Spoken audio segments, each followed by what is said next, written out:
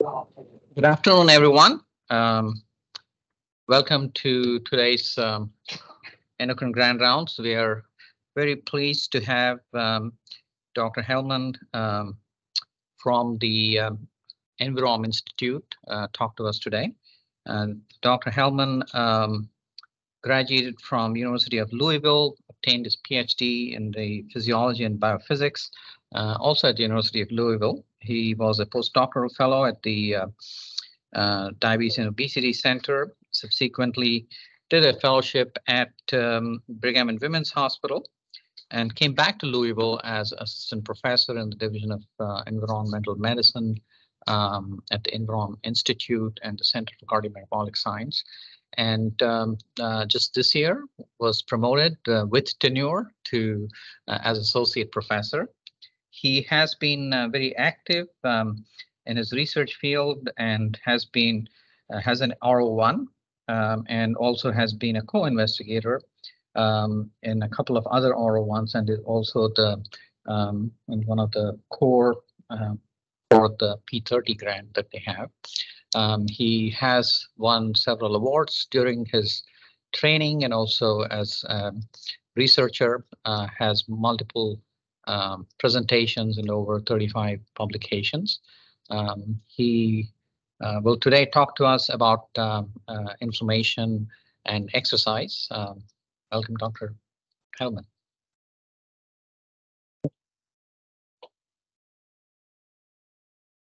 Thank you very much for the kind introduction and also for the invitation to come and present some of our recent findings. So today I'll be talking about exercising innate immunity to resolve inflammation. So resolution of inflammation is really the interest of my laboratory. So hopefully today I'll be able to convince you that it's important to understand not only how to resolve inflammation, but the role of specifically lipid mediators in the process. So the overview of the talk today, I'll start off by describing the role of innate immunity and lipid mediators and their role in acute inflammation and its resolution. Transition into giving a little bit of a background and some previous work that I was involved in looking at effective pro-resolving signaling pathways in chronic inflammatory diseases such as obesity-induced insulin resistance and diabetic cutaneous wound healing. And then some of the more recent work since coming back to the University of Louisville, looking at the central role of adrenergic signaling in exercise-enhanced resolution of acute inflammation. And then finish up by talking about the crosstalk between the adrenal glands and adipose tissue and stimulating pro-resolving lipid mediators in the response to exercise. So first, just to make sure that we are all starting from the same perspective here, the acute inflammatory I'm sorry, I'll close that.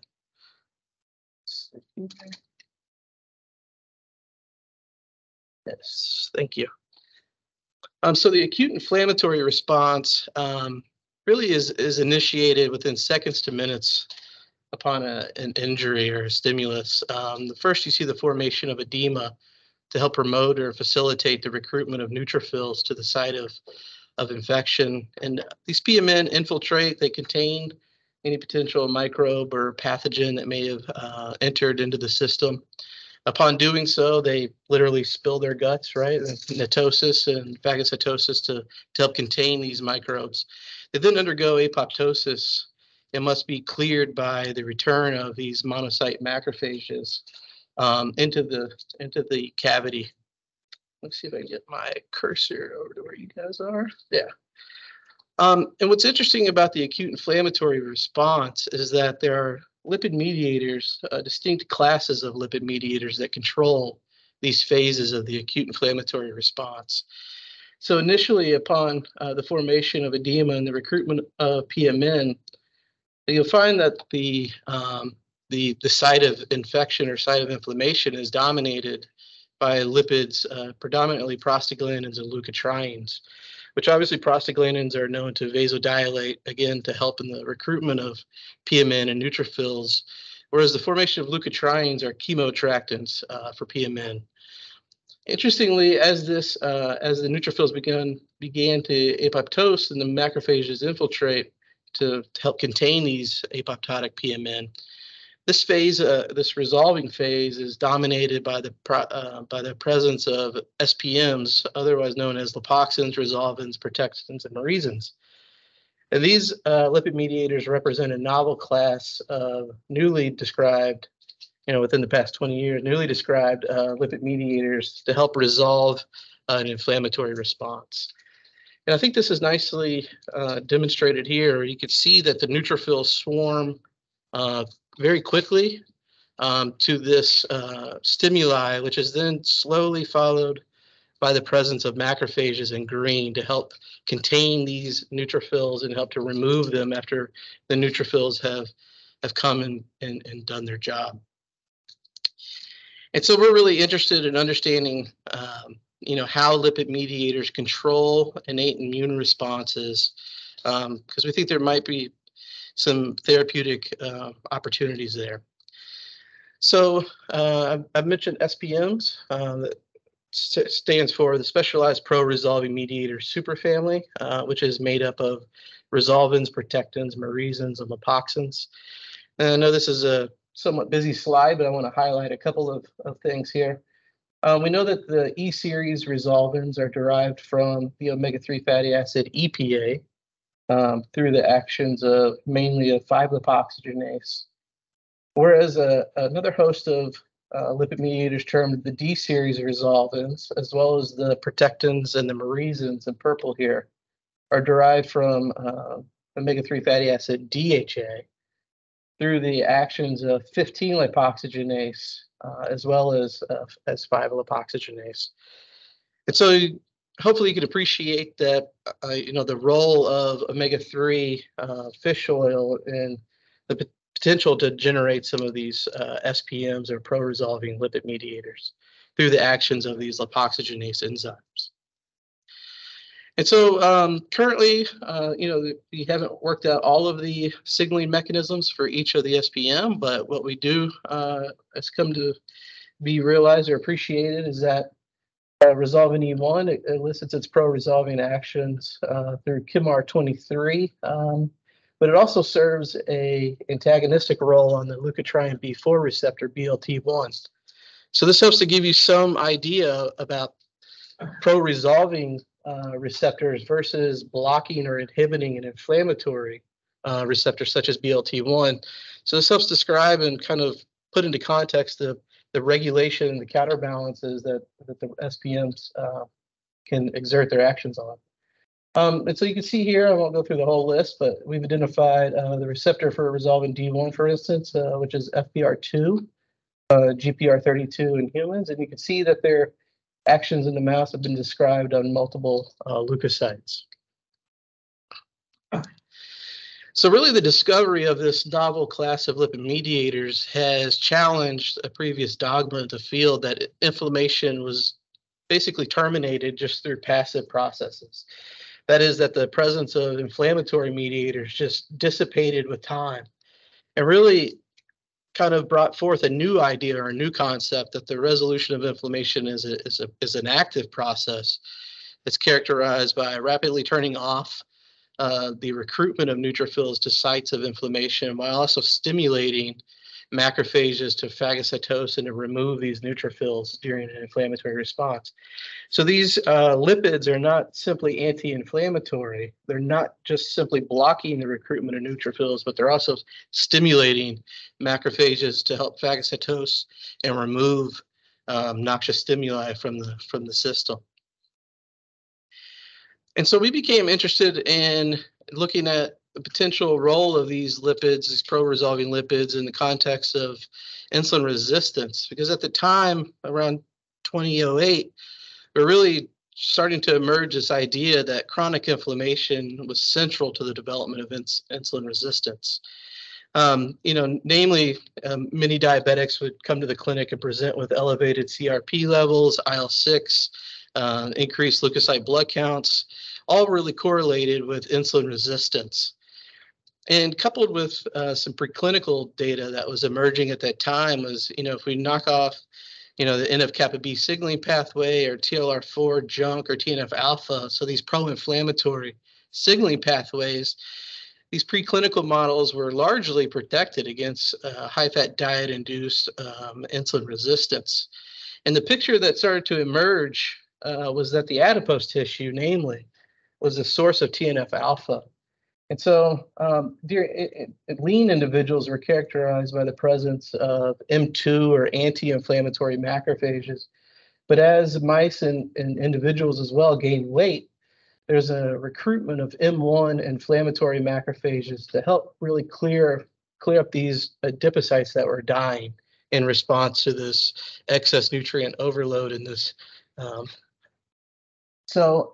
idea here was that increased release of free fatty acids and storage of ectopic fat to the sites of like skeletal muscle and liver would help drive systemic insulin resistance. And so we were really interested in perhaps, maybe this failure of resolution and the idea of promoting resolution may be beneficial in the context of insulin resistance due to this chronic inflammatory scenario. So we first took diabetic mice, which you can appreciate as being obese in the top left corner. We treated them with a low-dose resolvin D1 to help promote this pro-resolving signaling pathways. And we gave them a IP injection daily for 8 days. On day 5, we performed a glucose tolerance test, which didn't show any significant differences. We saw no difference in glucose except for until we got to day 9 of the injection. Subsequently, we found that the HOMA-IR score was significantly decreased in resolvin D1 injected animals. So this suggested to us that perhaps we're starting to see some improvements, but simply 8 days of treatment may not be enough to reverse the course of this diabetes in the severe model. So we decided to take this out a little bit longer and decided to do 2 weeks of treatment following the same dosing and protocol. And again, we see an improvement in fasting blood glucose at day 10. And that was associated with an improvement in the glucose tolerance test. Resolvin D1 treated animals had a significantly improved glucose tolerance. And this was also associated with an increase in insulin sensitizing adiponectin at both day 9 and day 17. So this is really kind of the first evidence to us that suggested that perhaps this chronic inflammation that develops in obese diabetic mice may result as a failure to resolve the inflammation. Additionally, we found that the adipose tissue of these resolvin D1 treated animals had fewer crown-like structures in their visceral adipose tissue. As you can appreciate the quantification at the bottom left-hand part of your screen at both day 9 and day 17. And this is important because we know that these inflammatory macrophages that are recruited to the adipose tissue localize around these dying adipocytes and form these what are called crown-like structures. You can see by the dark staining the presence of these leukocytes in the adipose tissue are largely diminished in the RVD1 treated animals. We characterize the presence of these M1 pro-inflammatory macrophages, and we found that the RVD1 treated animals had fewer of the pro-inflammatory but increased levels of the M2 anti-inflammatory macrophages. This was also associated with an improvement in phospholipid AKT levels in response to insulin in the adipose tissue. So that was interesting to us, but we were really excited by these findings, and we were wondering if perhaps the actual resolution kinetics were altered in this diabetic model. Simply just adding resolvin D1 to promote resolution was exciting, but really are the resolution kinetics different in this model? So for this, to answer this question, we utilized a well-known model or well-established model in the field, which is a zymazane-induced peritonitis model, where we can really track this acute inflammatory response. So this model has several advantages. It's self-limited so that we can actually study the resolution response to acute inflammation. we can easily access leukocytes that are trafficking into the area without having to do, tissue digestion and kind of laborious kind of sample preps.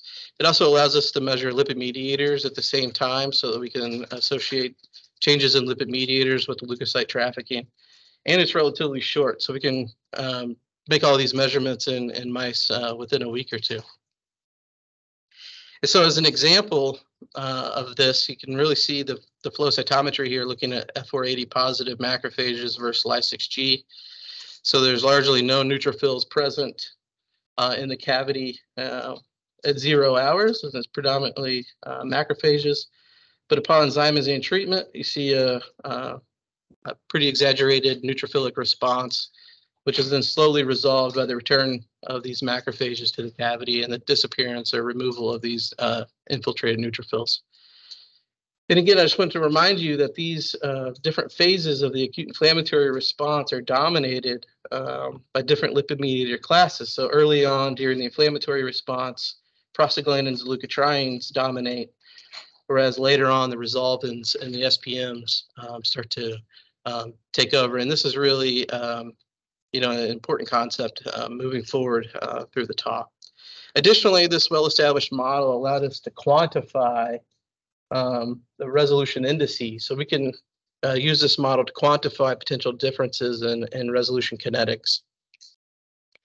So using the wild type and DBDB mice, what we first noticed is that the neutrophils, the recruitment wasn't really different between wild type and DBDB mice. However, during resolution or 48 hours after zymazane, the wild type animals were able to remove these neutrophils, whereas the diabetic mice had a significantly elevated, or the neutrophils remained in the tissue longer.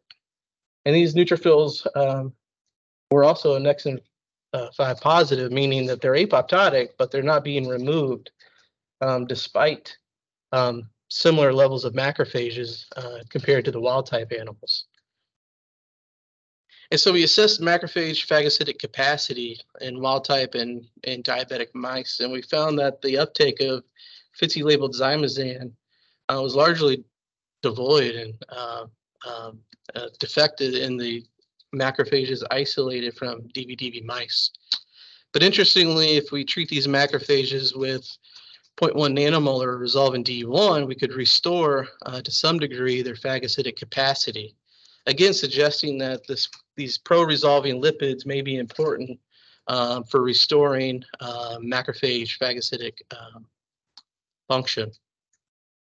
We went on in this publication from 2013 to kind of mechanistically, we found that potentially free fatty acids may be involved in inhibiting diabetic macrophage phagocytosis. Here we treated macrophages in vitro with palmitate conjugated with BSA, and found that the palmitate largely inhibited the phagocytic uptake of FITC labeled zymazane. Hopefully you can appreciate the lack of little green dots there on the right-hand column. And this seemed to be dose dependent of palmitate. This is percent inhibition per dose of palmitate. And that's the quantification of the phagocytosis. And so in these macrophages, what we ended up finding was that the expression of PTGS2 or COX2 was elevated in response to the palmitate treatment. This is both the mRNA level and also at the protein level, as well as the presence of COX2 product, prostaglandin E2 and prostaglandin D2 are elevated, suggesting again that palmitate treatment is increasing COX2 expression and the production of prostaglandins. And interestingly, if we treat macrophages directly with prostaglandin E2 or D2, we can inhibit their phagocytic capacity. So with that understanding, we went back in vivo and using a dexamethasone-induced thymocyte apoptosis model, we found that upon dexamethasone treatment, there's an accumulation of tunnel positive or apoptotic thymocytes. And you can see the quantification here on the right. The number of tunnel positive cells is elevated in the DB/DB mice, similar to what we saw with our peritonitis model. However, if we block prostaglandin receptors using H6809, we can reverse or diminish the accumulation of these tunnel positive thymocytes. Again, suggesting that prostaglandins are playing an inhibitory role in macrophage phagocytosis of removal of dead or apoptotic of cells. So this kind of led to the concept that that during normal acute inflammatory responses, PMN infiltrate, undergo apoptosis, and are effectively removed by macrophages. However, in diabetes, this process is really disturbed and inhibited, and we think that free fatty acids may be causal here. Interestingly, around the same time, we came across a paper that showed essentially a similar phenomenon. So hopefully you can see here GR1 staining or the Western blot. So GR1 is a marker for neutrophils. And you can see at 13 days, I think even 7 days, there's still the presence of GR1 in the cutaneous wounds of diabetic mice that is already resolved in wild-type animals. Again, this is another model that's kind of suggesting that there's defective macrophage removal of neutrophils. So we wanted to study this a little bit more in depth. So we generated a excisional cutaneous skin wound model in mice, and just walk you through the generation of this model here a little bit. Basically, what we do is we remove any fur from the animal, and we create, using a 5mm punch, a full cutaneous full thickness cutaneous wound on the back of these mice. We then splint these wounds using silicone splints. This allows the wound to heal more like humans do, right from the inside out, and not simply looking at the contraction of wounds, which is what happens typically in rodents. That's how they will heal a little differently. So we employed this model of splinting to more to adapt or to model more the human context. And what's nice about this is it allows us to measure the reepithelialization rate in the same animals simply by imaging the wounds. So using this model, we were able to, to no surprise really, to find that DB/DB or diabetic mice have delayed wound healing compared to wild-type counterparts. But more interestingly, what kind of emerged here is that performing lipidomics using LC-MS, what we found is that the intermediate pathways for some of the SPMs, namely the merisins, the protectants, and the resolvins, so 14-HDHA and 17-HDHA, was significantly downregulated in the wounds of diabetic mice, suggesting that perhaps, again, if we can restore resolution, could we enhance the wound healing in these diabetic animals? And so we tested that by, again, using our same full thickness excisional wound model. And we simply added resolvin D1 topically to these wounds or saline controls. And hopefully you could appreciate the shift left or the improvement in the wound closure rate of diabetic mice that were treated with resolvin D1. Additionally, we performed histology and was able to see that the wounds of resolvin D1 treated animals had a fuller thickness and thicker granulation tissue, suggesting a more mature wound in addition to increased closure. We also looked at the presence of tunnel positive cells in these wounds and found that resolvin treated wounds had significantly less tunnel positive staining compared to the saline diabetic mice. We went on to further extend these findings and really we're curious to know if maybe SPMs may be important for just normal wound healing in wild-type animals, given that the typical wound healing response involves an inflammatory response. First, we started looking at wild-type mice, and treated them with either Resolvin D1, Resolvin D4, or Resolvin D2 topically right after the wound creation. And again, was able to demonstrate or see that SPM treatment enhanced the closure and the reepithelialization of these full thickness wounds. And we think that these actions were largely due to direct actions on keratinocytes, given the receptor expression level here. Additionally, these actions were receptor mediated. So for here, Resolvin D2 treatment on GPR18, so that's the receptor that's been identified for Resolvin D2. So those animals do not see an enhanced closure rate compared to wild type animals treated with the Resolvin D2. Additionally, FPR2 knockout animals, which is the receptor for Resolvin D1, show a decrease in the closure rate compared to wild type animals. So the story or the concept that was really emerging here, it was that it seems like in these inflammatory models, there's a failure to resolve. And this isn't only borne out by our studies, but there's been numerous other studies in the field looking at the role of other SPMs and other inflammatory disease models. This is really an abbreviated list of what's been published so far. But I wanted to spare you from each individual paper. But suffice it to say, there's been studies in other inflammatory preclinical models, as well as in human study inflammatory disease models in humans, that also kind of bear out this concept that there's a failure in these SPMs and the ability to resolve in chronic inflammation. So, when coming back to the university, I was kind of juggling these ideas around and trying to really wanted to know, can SPM production and resolution be restored without exogenous synthetic drug delivery? Is it that this pathway, once it's inhibited, it's gone? Or are there other ways that we could start to intervene? And from a basic science standpoint, I thought that might provide additional mechanistic insights and trying to understand how these pathways are controlled and regulated. And so we became interested in exercise because exercise, as we all know, is pleiotropic, exerts health benefits. It seems like almost every disease, but yet the mechanisms aren't really well understood.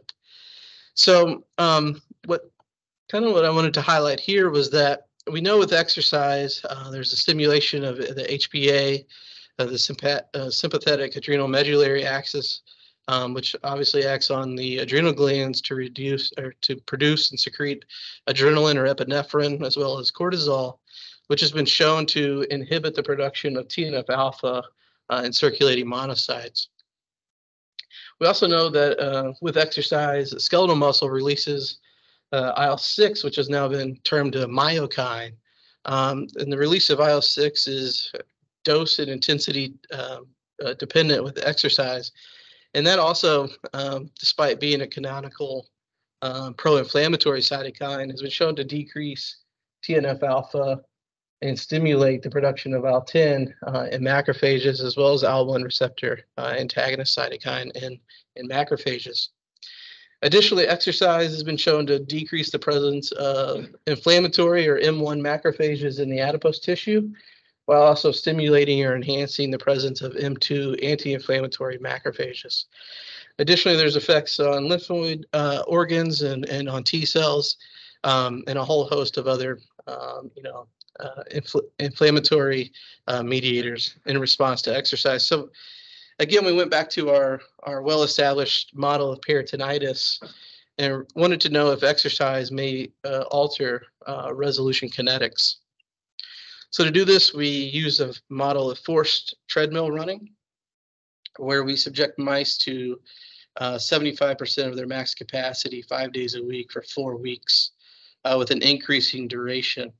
And by the end of the 4th week, mice their exercise capacity is significantly enhanced, suggesting that there's an adaptation to exercise. And so using this model, we then subjected animals to zymazan-induced peritonitis so that we can, again, measure these leukocyte kinetics. And interestingly, what we found was that despite having a mean increase in the recruitment of neutrophils at the peak of the inflammatory response, neutrophils were more readily removed from the cavity of exercised animals compared to sedentary controls here that you can see in light gray. And so calculating the resolution indices basically led to that the exercised animal saw an improvement of approximately 7 hours, or a 30% enhancement, roughly 30% enhancement of resolution in response to zymazan.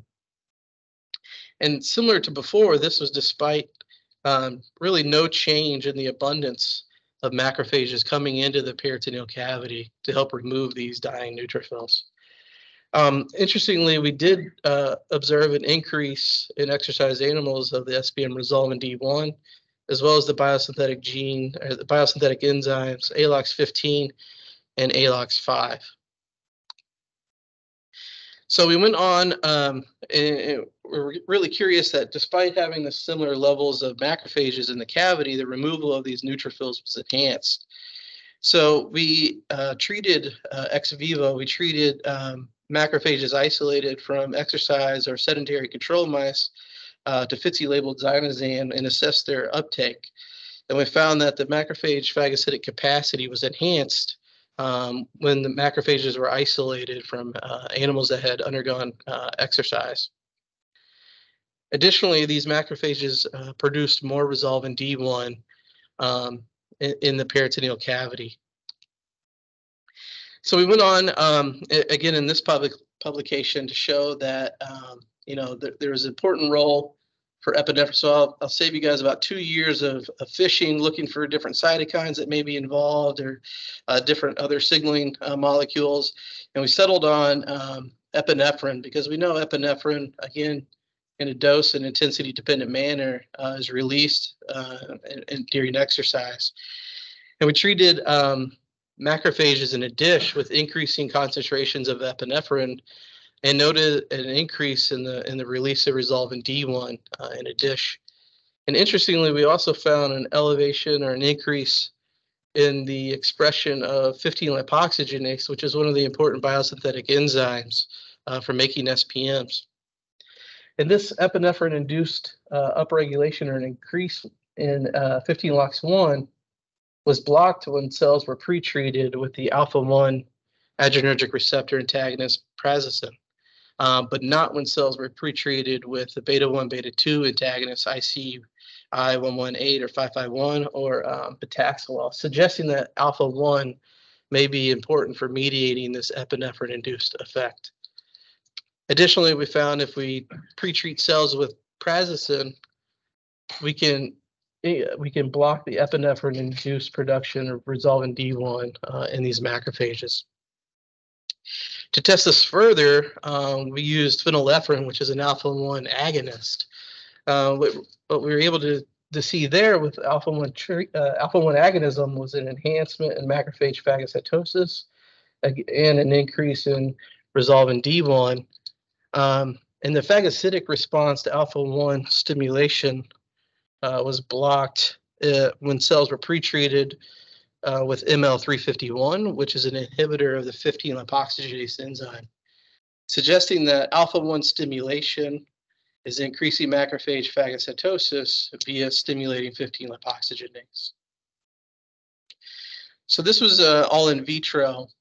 So we were curious to see if this potential mechanism, bared out in vivo. So we took another cohort of animals and subjected them to our 4 weeks of exercise, and again, our peritonitis model. And what we found is that animals treated with the alpha-1 antagonists show a delay in the removal of these PMN compared to exercise treated with a saline control. Again, suggesting that alpha-1 may be important for exercise-enhanced resolution. This is the quantification of leukocytes in the cavity. And you can see here that with exercise, again, we got a significant decrease in the neutrophils with exercise, and that was largely inhibited. That was significantly inhibited by the presence or the treatment with alpha-1 antagonism. Additionally, the production of resolvin D1, exercise-induced production of RVD1 was blocked when animals were treated with prazosin. Additionally, the phagocytosis of opsonized or IgG-coated latex beads was blocked when animals were treated with prazosin. So this really kind of demonstrated to us that upon exercise and the release of epinephrine, that alpha-1 stimulation results in the upregulation or the increased expression of 15-lipoxygenase in macrophages, leading to enhancement in resolvin D1 and the removal or phagocytosis of neutrophils, thus stimulating resolution of inflammation. And so we were really excited about this. We were able to get some funding to help support this project. And, you know, what kind of bared from there was that, okay, well, that's interesting. This is all in the peritoneal cavity. Does this type of mechanism, or does this mechanism, is it also in play in other sites? And also, is it dietary dependent? So we were really interested in understanding the intersection of diet and exercise here, given our previous data looking at high-fat fed animals and obese animals having a delay in resolution. And so to study the dietary dependence, we subjected animals to a low-fat or high-fat diet for a total of 6 weeks. And then for 4 of those weeks, we subjected them to a forced treadmill model. So it's a total of 6 weeks of dietary intervention, and then 4 weeks of concurrent exercise intervention or not. And I apologize for it being so small here. I'll try to walk through. This is basically the exercise adaptation on low-fat diet and high-fat diet. And you can see that animals on low-fat diet after 4 weeks of exercise are able to significantly improve the amount of distance that they run during exercise capacity test and the amount of work that they're able to perform. And putting mice on 6 weeks of this high-fat diet really didn't have any alterations in their ability to adapt to exercise. So their ability to run, or increase their distance to run, as well as their ability to perform work, was not any different from the low-fat control counterparts. During exercise capacity tests and the measurement of lactate release at the fatigue point was not different between low-fat fed and high-fat fed animals. We did measure a inhibition of weight gain in our exercise animals fed high-fat diet compared to high-fat fed sedentary animals. And there was a postprandial increase in high-fat fed sedentary animals, which was significantly reduced in animals that were exercised. Interestingly, though, fasting blood glucose levels were not affected by either exercise or high-fat diet. Animals that undergo exercise increase their lean mass while decreasing their fat mass. And again, that was not different between low-fat diet or high-fat diet. And there is no significant differences in glucose tolerance or insulin tolerance tests. So this is really this is not a high-fat diet-induced adipose tissue inflammation model. This is really just looking at the dietary dependence of exercise, and more or less a susceptibility model than it is looking at an adipose tissue inflammation or metabolic syndrome model. This is a very acute model of high-fat diet feeding in mice. So looking at the adipose tissue, the first thing that we observed was there's, again, an increase, just like in our peritonitis model, there was an increase in the expression of ALOX15 in our control animals undergoing exercise, which was blocked by animals that were fed high-fat diet. Additionally, we found in our control animals that exercise upregulated the presence of SPM resolvin D1, AT-RVD1, RVD4, and AT-RVD3, all of which were blocked when animals also consumed high-fat diet while exercising. And these changes were associated with a blockade in the exercise-induced upregulation of CD301 expressing macrophages, which are anti-inflammatory M2 macrophages. So from these data alone, it suggested to us that short duration high-fat diet feeding is blocking exercise-induced pro-resolving response, at least in the adipose tissue. We were curious to kind of tease out this upregulation of ALOX15 and the whole adipose tissue measurement that we have here. And so we separated out the adipocyte fraction from what's called the stromal vascular fraction from the visceral adipose, and performed PCR for ALOX15, ALOX5, the receptor for resolving D1 FPR2, as well as the metabolizing enzyme HPGD. And what we found is that it was the SVF fraction that demonstrated an increase in ALOX15 expression upon exercise training. Really no significant increases in the adipocyte fraction. But as we know from literature, the SVF is comprised of macrophages, T cells, neutrophils, stem cells, and endothelial cells. It's still a mixture fraction. And so we performed magnetic bead sorting for F480 positive cells. So these are macrophages, and really we were able to get approximately about 80% purity. And we found that it was the F480 positive fraction that demonstrated upregulation of ALOX15 with exercise, as opposed to the F480 negative fraction, which showed no significant difference in ALOX15 expression. And this was blocked, this upregulation of ALOX15 and the F480 fraction was blocked in animals that consumed high-fat diet.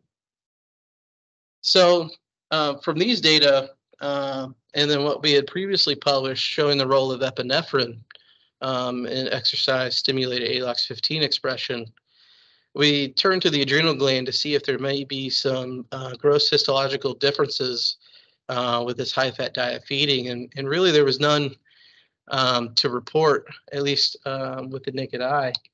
But upon performing PCR and immunoblotting, we found that the expression of PNMT, or phenylethanolamine N-methyltransferase, in the adrenal gland, both at the PCR or the mRNA level, was decreased with high-fat diet feeding, as well as at the protein level, which was not rescued in animals that were subjected to exercise. Additionally, we see an increase in epinephrine in the urine of animals fed low-fat diet that undergo exercise. That was blocked in animals that consumed high-fat diet, suggesting that high-fat diet is inhibiting the adrenal medulla from releasing epinephrine in response to exercise, perhaps at the level of regulating PNMT expression. So we sought to see if adding epinephrine back to high-fat fed mice following the same protocol, the same feeding protocol as before, may rescue the high-fat diet-induced blockade of SPMs. And so, again, I apologize for it being a little blurry and small.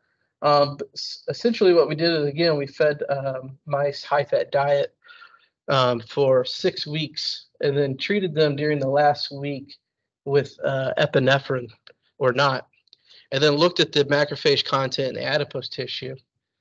And what you could appreciate is that epinephrine treatment stimulated the recruitment of macrophages to the adipose tissue. This is consistent with the literature showing that macrophage recruitment to the adipose tissue is important for buffering free fatty acids.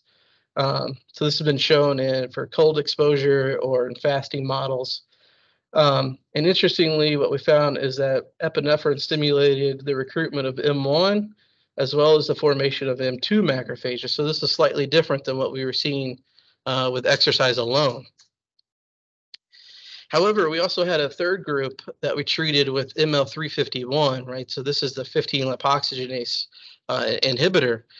And what we found is that 15-lipoxygenase inhibition did not block epinephrine-induced recruitment of macrophages. but it led to the enhancement of M1 macrophages and the reduction of epinephrine-induced M2 macrophages.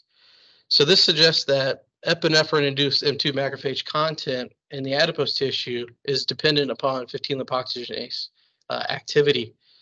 So this suggests that epinephrine may be, or it is necessary for driving M2 macrophages formation in the adipose tissue, but it's not sufficient. And we think that the SPMs are important at the tissue level for controlling the polarization and the formation of anti-inflammatory M2 macrophages.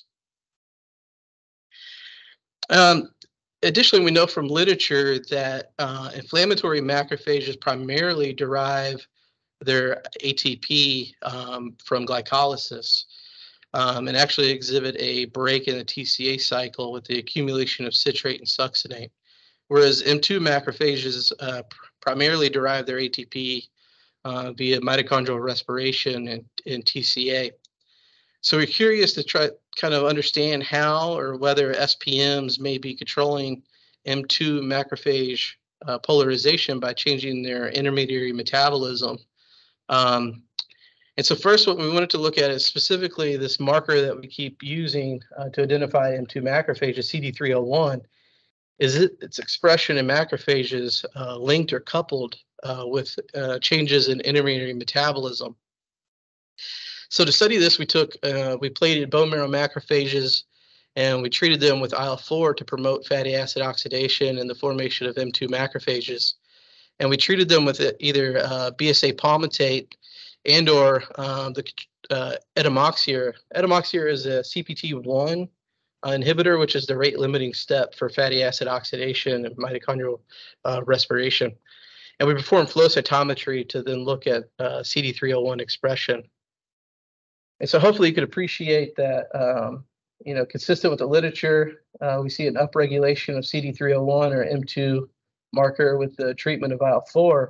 But this is significantly enhanced further when we add palmitate to the cell culture media. In this induction, and this increase in CD301 expression with palmitate was largely inhibited when cells were pre-treated with a CPT1 inhibitor, etamoxir, suggesting that CD301 expression is directly coupled to fatty acid oxidation in macrophages. And so, as jumping around a little bit here, but we went back then in vivo and we were questioning whether SPMs may be important for driving, perhaps they're increasing the presence of M2 and CD301 by stimulating fatty acid oxidation. And so due to some technical limitations, we're not able to isolate macrophages directly, perform these metabolic assays.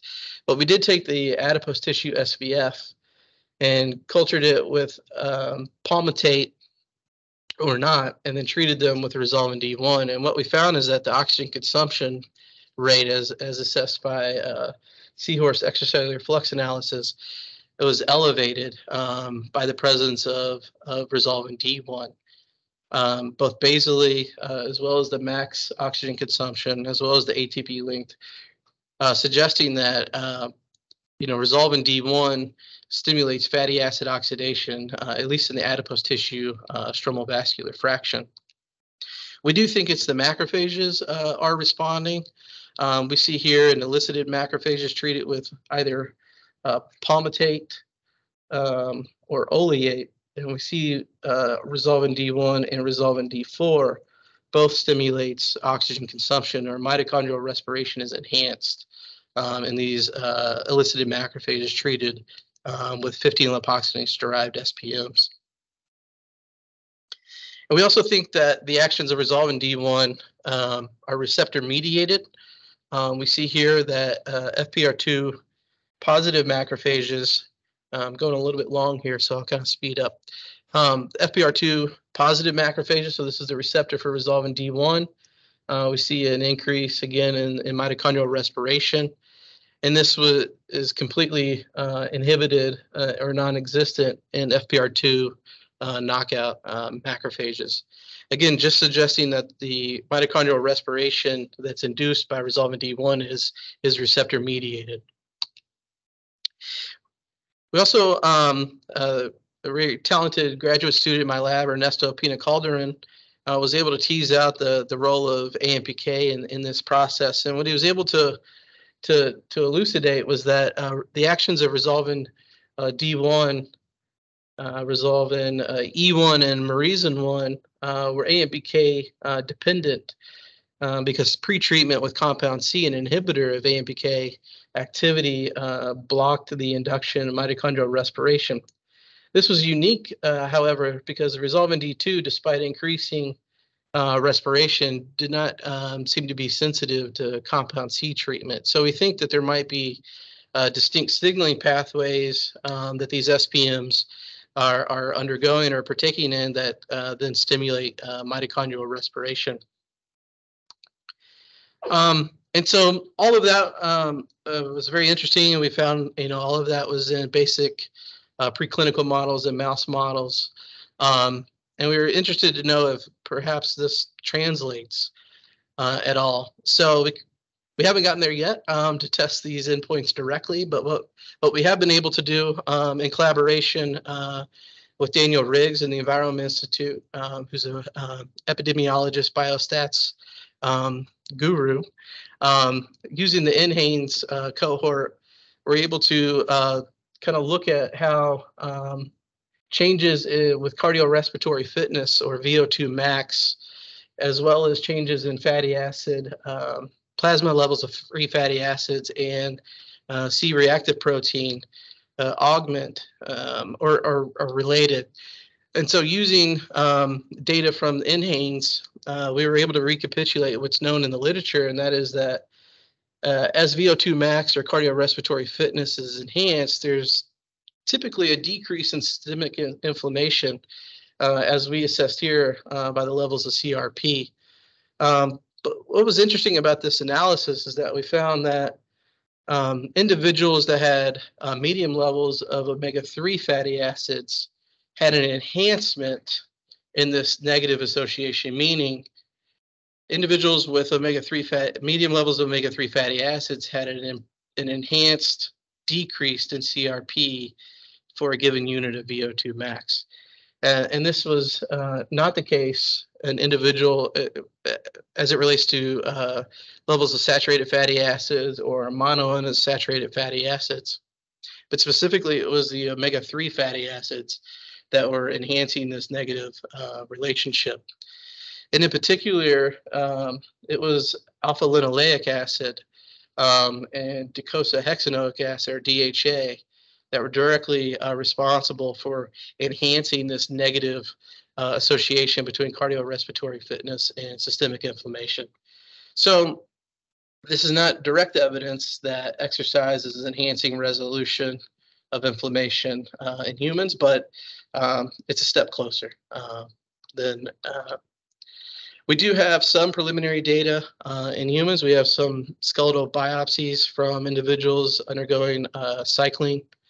And we see seems to be an increasing trend in the expression of 15-lipoxygenase upon 6 weeks of exercise.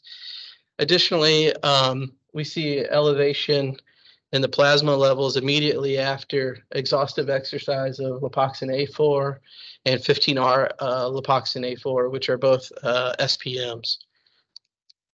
And this is consistent. These changes in these SPMs are also consistent with three papers in the literature that also showed that upon immediately after exhaustive and aerobic exercise, there's an increase in the presence of LXA4 in the urine. As well, in the study by Jesda Ali in Nature Medicine showed that the presence of the 13 series of resolvins is elevated upon exercise. And interestingly, in the study by Markworth, they looked at the levels of SPMs in response to exercise in individuals taking ibuprofen. And what you can appreciate is that individuals taking ibuprofen and then undergoing exercise do not see the same induction of SPMs in response to exercise. So if you take your NSAID and then you go exercise, you may not be reaping all of the rewards. And so what we're doing now or in the future is, we really want to see if this, what we found in the basic models will really translate. And so, and see if these changes are associated with changes in overall immunity.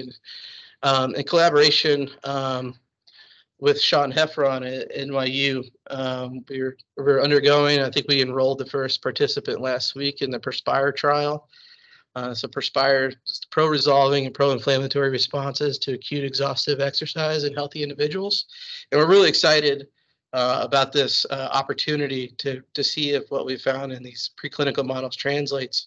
So in this study, we'll perform 3 blood draws when the participant visits. We'll have them undergo a cardiopulmonary exercise test. We'll do a blood draw immediately afterwards. We'll wait 4 hours. We'll do another blood draw. And then we'll subject them to 3 months of intense exercise training. And after those 3 months, we'll invite them back and we'll repeat those same blood draws before and after cardiopulmonary exercise tests. And we'll do an exhaustive immunophenotyping on these individuals. We'll look at the production of SPMs and how it relates to changes in immune cell circulation and function. And so we're really excited about this. So again, I apologize for being a little bit long-winded, but I'll try to wrap it up here. So in summary, obesity-induced insulin resistance is associated with a delayed resolution of inflammation and dysfunctional macrophage phagocytosis. And promoting resolution improves insulin sensitivity and decreases fasting blood glucose levels in preclinical models. Additionally, apoptotic cell clearance and diabetic wound healing is stimulated by topical resolving D1 treatment. Some of the newer data suggest that exercise-enhanced macrophage phagocytosis and resolution of inflammation is dependent on adrenergic stimulation. And we think that these actions are related to the stimulation of SPMs and their ability to promote fatty acid oxidation and mitochondrial respiration via AMPK.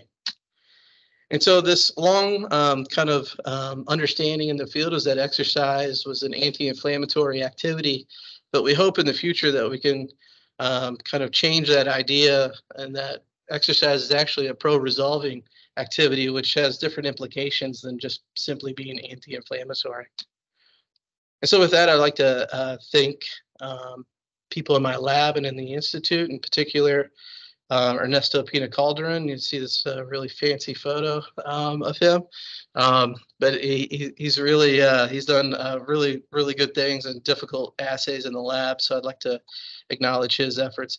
In addition, Jenny, who's been in the lab since 2016, and she's kind of the go-to person in the lab, as well as Dr. Nolan Boyd, who recently joined us, who does all of our LCMS-MS analysis.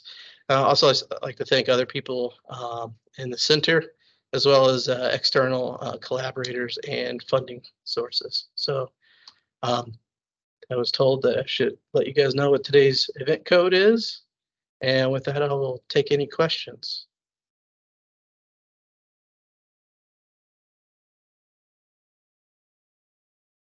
Yes, sir.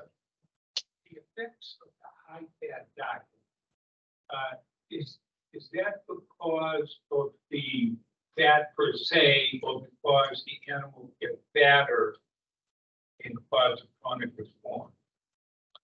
So the data that we have suggests that the high-fat diet is blocking exercise-stimulated epinephrine release at the level of the adrenal. Per se, that is the influx of fat, and it's not related to the animals getting more adipose tissue. We actually don't even see an influx of fat in the adrenal gland. Is that what you're implying? That the influx of fat in the adrenal? It seems to be independent of that. So we're looking now at changes in glucocorticoid receptors. So the glucocorticoids are known to regulate the expression of PNMT, the enzyme that converts norepinephrine to epinephrine in the adrenal medulla. And so we're we're undergoing studies now to try to tease out exactly how high fat is blocking that expression at the adrenal medulla. So when you have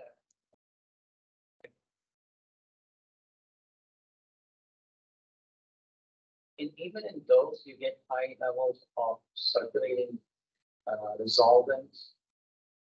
Is it just a local phenomenon when you have it going, or is it more systemic? So it seems to be, so the production of the SPM seems to be really, I wouldn't say isolated, but it seems to be enhanced, or it mainly occurs at the site of inflammation. So we don't see large circulating levels of SPMs in the plasma. Now with exercise, we do see an increase above baseline in some of the resolvins, and then a decrease in others. So, but we think because they're active at such low nanomolar concentrations that really it makes more sense actually that the abundance of them and the levels of them are higher at the tissue level where you would see inflammation, right? So, but with exercise specifically, we do see some changes in the plasma, but we think it's more tissue or site specific. Yeah. How long does it take after exercise to go down? To go down? Yeah, all of these studies we collect 24 hours after their last bout of exercise, and we haven't really looked to see how long does it take for it to return back to baseline. We've done kind of the opposite. How much exercise does it take to stimulate?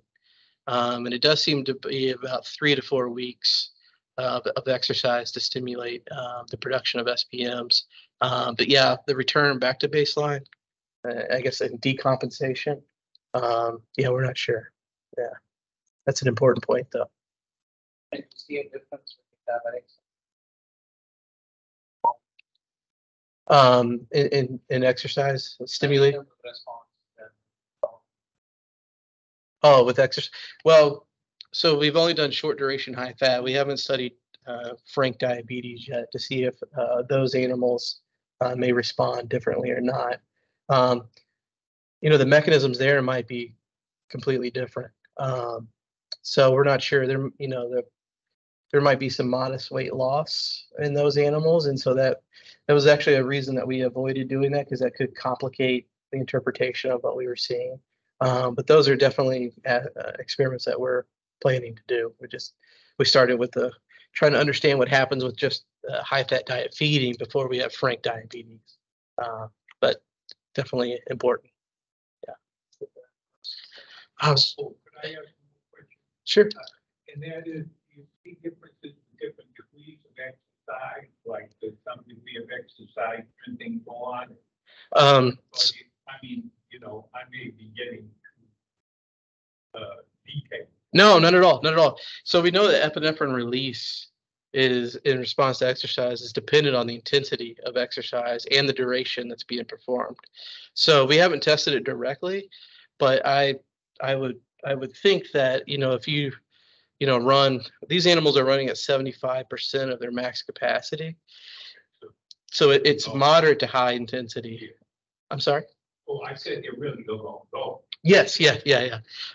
So if you run at 40, 50% max capacity, will we see the same effect? Maybe not. Yeah, because if epinephrine is really critical here, then we may not see that effect. Now let me see if I can figure out how to get here to the chat. I hope I didn't turn. I think I got it. Does endorphin increase during exercise have any influence on resolution?